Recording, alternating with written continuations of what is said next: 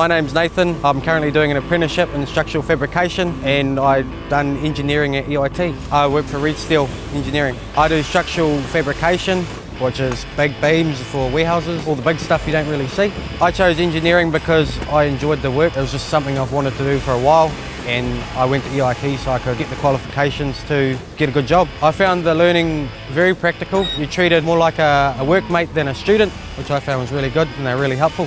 They all had the real life experience because they'd done it before they were teachers. It was great.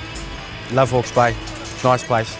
I have quite a relaxed lifestyle. It's great, like do a little bit of fishing. It is important to get a qualification. You might find you want to do something else. I didn't, but a lot of people did. They went in for welding and they became machinists. You get to try everything there, it's great. Yes, definitely. I would definitely recommend my children getting a trade or qualifications because it's just too hard without it these days. I would recommend them to go to EIT because I came out with a certificate that got me the job that I wanted.